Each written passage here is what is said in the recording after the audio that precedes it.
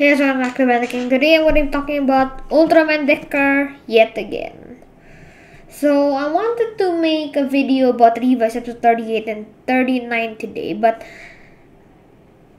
I can't take the risk of Ultraman Decker's hype going down because these days, like this last week, Ultraman Decker's hype is just going out of the roof. More hype than the episodes of Dawn Brothers and Revice. Of course, new Ultraman. I'm also very excited for this. So, I'm gonna be talking about Ultraman Decker trailer breakdown. Well, not exactly breakdown, trailer review. Trailer talk about. The trailer and the character. So, in the last video, I talked about the cast of Ultraman Decker. I didn't talk about their personality or what they do inside the series. That's what I'm gonna also talk about today. I'm gonna talk about the villain, the forms of Decker, the sword that Decker used, the Guts Hawk and the Guts Griffon, and the synopsis. So let's just start. Let's get my webcam out of the way first. Nope, not that one. Okay, so the trailer is 5 minutes long. That's way too long for a trailer, but it's good. It tells us about a lot of things. And yeah, when I first saw that there was a new trailer, I was like, they're just gonna repeat the same things again. But no, they revealed more about the characters, of course. And then the sword, the villain, I was wrong. Well, the first trailer we got was only a teaser anyways. So yeah, so it starts with Decker's henshin, or transformation, Asumi Kanata transformation. I'm gonna be talking about the transformation a bit more later, but now here is the title card. It's really cool. And at the beginning of the press conference, they showed us the opening for Ultraman Decker, and I like it, but it's not as good as Pull the Trigger. Is that the name of the song? Or is it? Yeah, I think it's Pull the Trigger. As Ultraman Trigger's opening song. This is, I don't know, it's like the Ultraman Trigger's opening song is just so good. And this one, yeah, it's good, but not as good as Trigger's. I'd give Trigger's opening 8.9 out of 10. I'll give this a 7.9 out of 10. 7.8 actually. It's not that good. I'm not gonna show the opening here because copyright.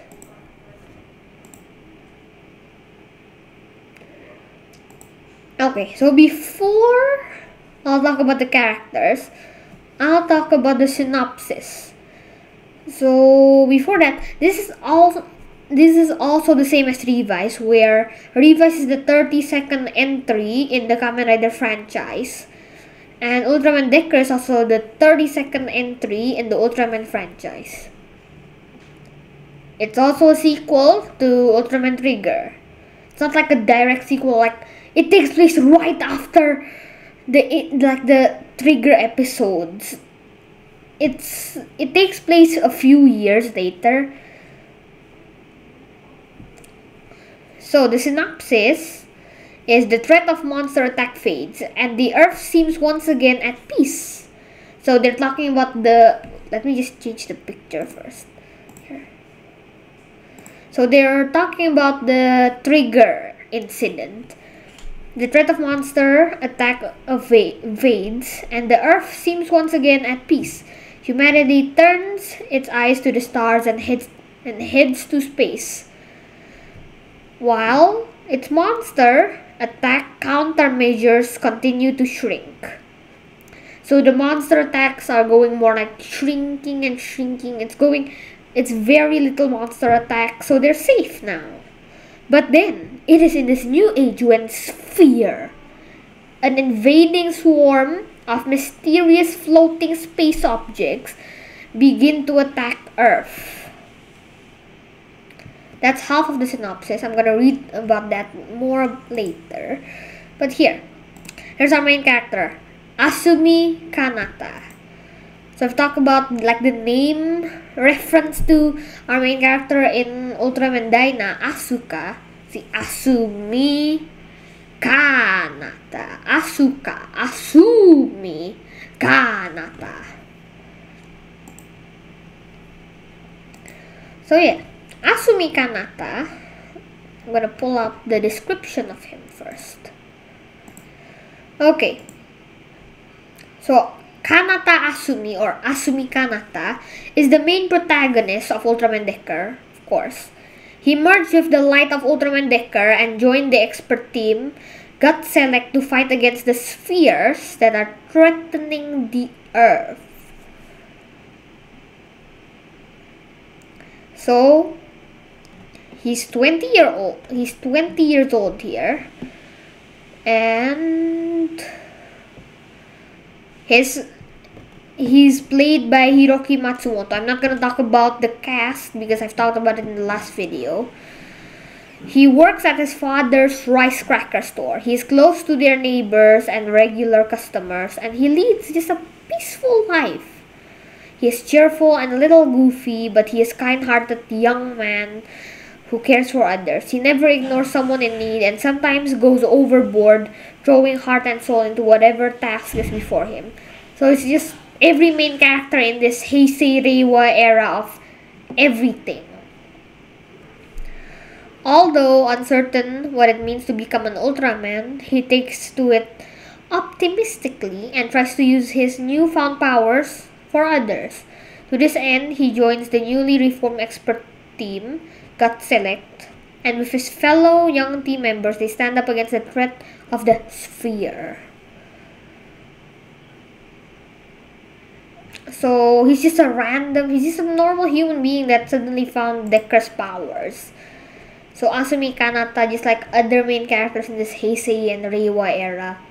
Well, by Heisei, I mean like Phase 2 Heisei, going to the end Heisei, like starting from Kota Heisei, and this too, Ultraman 2.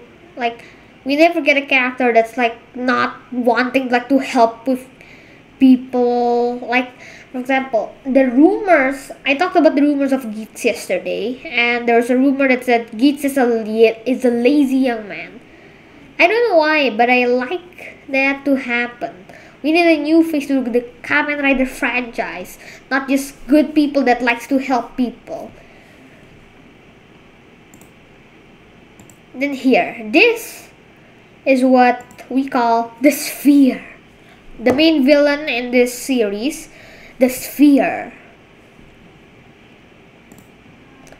So just like Ultraman Trigger, the Ultraman Trigger's villains are Carmira, Hudram, and the Red One. And they are also the villains of Ultraman Tiga, their ancestor. Ultraman Trigger's New Generation Trigger, while this is Ultraman Decker New Generation Dyna, even though it's not in the title. So, the Sphere. So, the Sphere is also the villain in Ultraman Dyna. Though, the Spheres are the main antagonists of Ultraman Dyna and Ultraman Decker. They are a hive mind of life forms from space that attack planets with life, seeking to assimilate them to bring peace. So Sphere goes by the name Uchu Kyutaitu or Ankoku Wakusei. So there's like this big sphere that's like the boss, like maybe the home of the spheres. And the sphere here, there's also little spheres that are like the villains too. And not only the spheres can fly around, they can also give sphere powers to existing kaijus already, like this. Who's the name of this kaiju? I'm not that big of a fan of Ultraman. I am as I am a big fan of Kamen Rider. So Ultraman, I've only watched like a few Ultraman series, like G, the Orb, Rube, Z, Trigger, done. So this will be my 6th Ultraman series. So this is like a sphere-based kaiju. So this existing kaiju gets the power of spheres, and we can see the 2 arms just being more bigger than usual with crystals or diamonds. Those are the spheres. Okay. So Kanata Asumi, just like a lot of other main characters in the Ultraman franchise, they almost die becoming Ultraman, and then the Ultraman saved them, and then he becomes an Ultraman. But they cut it before he could henshin or transform, and we go to Guts Select. So Guts Select, this is the same organization or team of experts at various stuffs, like in Ultraman Trigger. The same name, Gut Select, so it's not Super Gut Select like a lot of people thought. But yes, it's Gut Select with all brand new members. The place is still the exact same, nothing different. So yeah, let's go to the characters of Gut Select. And before that, they're still using the Norse Desai. Yeah. So our first character, Ichika Kirino. So our heroine in this series. Okay. So Ichika Kirino is a member of the newly reorganized Gut Select, appointed as the team's ground assault operative, or Shijo Kogeki Tanto. Bright and optimistic, she is hot-blooded with a strong sense of duty and responsibility. She is athletic, and though small in stature, she can dodge and maneuver quickly. She tends to overthink things, leading the captain to call her a headstrong genius. So she and 2 others, which is our main character and another character, there are 3 beginners in Gut Select, just like in Ultraman Trigger, where Kengo, Akito, and Yuna are 3 new beginners in Gut Select. So Ichika Kirino is also 20 years old. She's played by Yuka Murayama. I've also talked about this in the cast. And yeah. So Ichika Kirino will be our main heroine. There's 2 heroines, but this is like our main heroine, like Yuna. And the other one will be like Nanase in Ultraman Trigger. So yeah, let's move on. So our next one, which is our final trio beginners in Gut Select, we have Soma Ryumon. Soma Ryumon or Ryumon Soma is a member of the newly he's the pilot of the Guts Falcon, which had been repurposed for a remote controlled unmanned vehicle to be manually piloted to one. Always calm and collected, his cool personality doesn't often let him show his emotion, so he's just the cool one.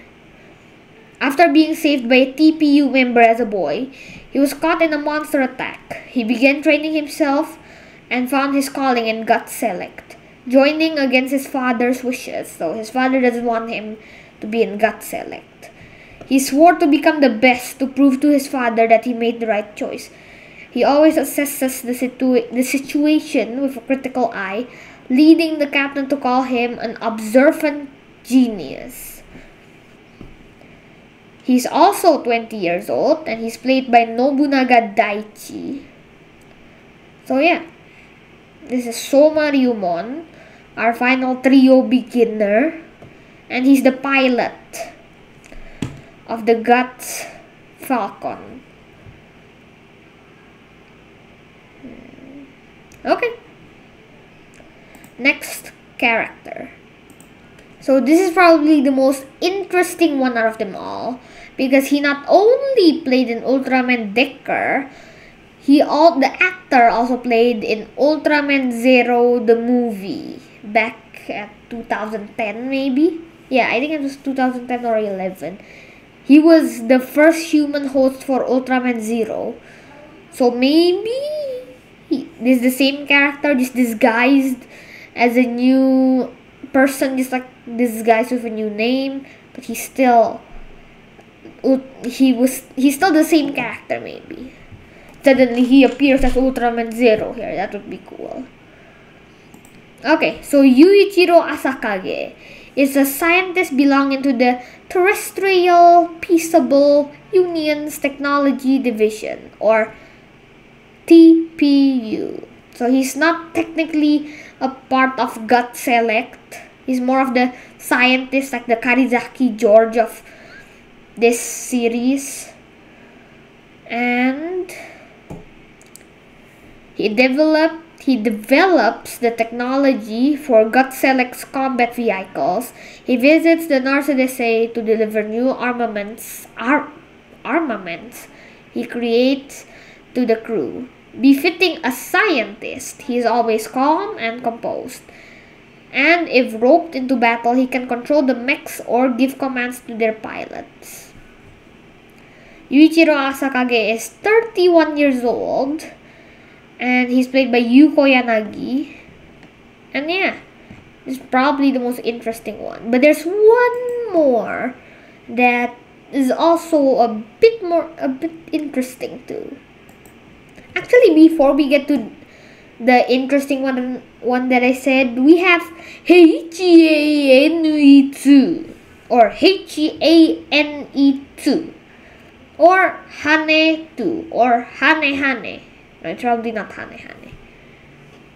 So Hane2 or Hane2 or Hanei2 is an AI unit developed by the TPU, made to assist Gut Select. It pilots the unmanned Guts Hawk in combat and communicates to the other members from within the Narcedese's command room. What's funny here is that his gender or her gender is masculine programming. What? Couldn't you just give him like a real gender? Like, how does he talk? Like this or like this? A girl's voice or a boy's voice? And Hane or I'm just gonna call it Hane2. So Hane2 will be voiced by Hiroshi Tsushida. And here, Hane2 is based on Hanejiro, who could arguably be called the mascot of Ultraman Dyna. So will Hane2 be the mascot for this season? Maybe. And another interesting one is Sawa Kaizaki. So why is she interesting? She also played a heroine in Ultraman Saga back at 20-something. So she's played Sawa 2 in Ultraman Saga. So is she the same character? Maybe, but I didn't watch Ultraman Saga the movie, so I don't know what her character is, but she has the same name in Ultraman Saga as she does here. So yeah, Sawa Kaizaki is the vice captain of the newly reorganized Gut Select and operator of the Narcedese. She's a dependable older sister-like figure to the team's new members, Kanata, Ichika, and Ryumon, who in contrast to the mild-mannered captain, commands them with stern words. So this is the Nanase of this season. Although she's the pilot and operator of the Narcissus, the team's mobile mothership and anti-monster battleship, she's actually a leading authority on monsters holding a doctorate in biology. She's 29 years old. She's played by Sai Miyazawa. And yeah, moving on to our final character. How long is this video already? Wow! Okay, the final one. Let's chop this up. So our final one, we have Taiji Murahoshi. And before I talk about his description, he's 38 years old and he's played by Masayaki Kawada. And Masayaki Kawada is played in Kamen Rider franchise too, as the Kamen Rider reboot in 2005, Kamen Rider the first and the next year, and a cameo in Kamen Rider Kabuto. And he's also Master Red in Ryu Soldier. Okay, so Taiji Murahoshi is his character's name. Taiji Murahoshi is the captain of the newly reorganized God Select, a junior to former captain Seiya Tatsumi. So Seiya Tatsumi was the captain in Trigger. He was once a flying ace before he left the front lines to work as the principal of the Terrestrial Peaceable Union Training School to raise new recruits, or the TPU. But after the Sphere invasion, he returned to the field as a new captain. He has a calm personality, always bright and smiling, but he's strong to the core. He takes off his glasses when angry, but never loses his smile. His wish is to protect the countless precious things of the people of Earth. So he's the captain of the season. And yeah, so he's played in three of the main tokusatsu franchises: Kamen Rider, Super Sentai, and Ultraman. And in three of them, he's played pretty important roles then. Maybe this could be the most important one, because in Kamen Rider, he's only in a movie.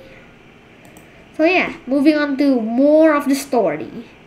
So here we have Guts Hawk.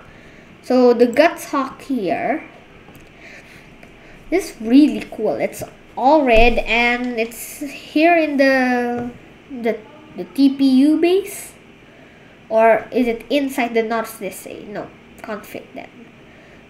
So this is the Guts Hawk. It's all red, so it's like the Guts Falcon, just that the Guts Falcon is yellow and a bit more like smaller or thinner. And what's interesting is that the Guts Falcon can combine with the Guts Hawk. So the Guts Falcon was introduced originally in Ultraman Trigger, and now it can combine with the Guts Griffon. The Guts Hawk to make the Guts Griffon or Griffin. But in the trailer they say the Guts Griffon. I think this is really cool. The mix of the yellow and red. It's not like too shiny to like poof. It's perfect. It's cool. It's cool. And here we have the Henshin scene. So here we have Asumi Kanata with the Ultra D Flasher. He of course have the holder, and he can take out the Ultra Dimension card. And when he puts it in and presses a button, it says Ultra Dimension. Why does it sound like that? Can't they make like Ultra Dimension? Oh, no, not like that. That's more weirder. Okay, so this is the Ultra Dimension card, the Decker Flash type. He puts it in, and then Kagayake Flash Decker. Okay, and then he becomes Ultraman Decker Flash type. This form is so cool. So Trigger was like 70% Tiga, and for this it's like 50% Dyna. The body has just changed, like especially like the chest. Look at let me get a better picture later. Okay, wait. Here. Look at the chest. That's just so cool. And it goes to the shoulder patch. Then look at the top of the helmet. And the color timer. the timer is not in the middle like it's always been. It's in the edge here. I think that's cool. And in the middle there's like this galaxy-ish. Everyone says it reminds them of the trauma that Cross Saber brought them. I mean, it is a repaint, but the debut was very cool. And up here, it's also galaxy-ish, and I think it's really cool. Okay, going back here, there's the Kozen here. So the Kozen, I forgot what the Kozen name is. I think it's like Zenjin Kozen. But it's really cool. So he does this, he makes a circle, and then I move the whole table. Okay. So here, we have the same picture just now, and he's holding, let's get a more better picture of that. Here, he's holding the Ultra Dual Sword, or the Decker Dual Sword. So it's a dual sword, a dual wielding sword. So you can split them in two. I think, yeah, you can, because first the name is dual sword, and then just look at the sword. Look at the sword. There's a literal line there. So you can maybe not now. So yeah, but I would like to see like more action from the Ultraman themselves, not using the sword, like just punching, just going crazy. And yeah, and in the bottom of that, if you can see just a bit in the bottom of the sword, it looks a lot like the bottom of the trigger glitter, the glitter trigger hyper key. Maybe it's just a small coincidence, or is it intentional? We don't know. And here too we have Ultraman Trigger power type. Wait, strong type. Ultraman Trigger strong type. And I think this form is also super cool. Like the chest becomes more smaller, and then there's a shoulder patch too here, and also like a patch too down in the legs, and then like the galaxy from the top of the head becomes fire. It's really cool. And of course it becomes a little bit red. And then miracle type, the type that I don't really like. Why do I not like this? It looks like, it doesn't look that armory. If you can put like a shoulder patch somewhere, it would look more like the two other forms. But sure, it's cool too, I guess. Yeah, like I like the stripes on the body, and it's like the speed type of this one. And yeah, and the up, it becomes like a blue galaxy. Maybe it's supposed to be water. So yeah, that's it. So yeah, that's all for this video. Thank you guys for watching. Like, subscribe, and share, and comment below what you thought about Decker, about the characters, the story. Okay, not the story, the sphere, the villains, the forms, and just Decker in general. I really love this, and I can't wait. 9th July on the Ultraman official channel. And yeah, I just can't wait to. There's a lot of things that's coming next month. So July, there's gonna be the summer movie for Levi's 2, which is probably not gonna come out in other countries aside from Japan. But Geats will appear at the end, so we're very close to our first look at Geats. I mean, we won't get to see Geats anyways, but I'm very excited. So yeah,